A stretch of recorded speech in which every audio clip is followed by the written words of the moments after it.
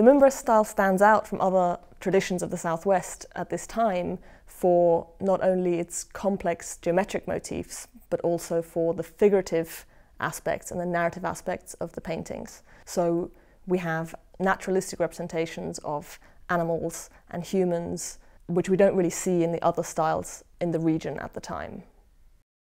This bowl shows two rabbits, and they are clearly recognizable as rabbits, but obviously there's abstraction going on because they are shaped specifically to fill out the space of the bowl exactly like this. And they sort of seem to be going in an endless circle around each other. There's a wonderful sort of circular rotational geometry in the bowl, which we see a lot on Mimbres bowls.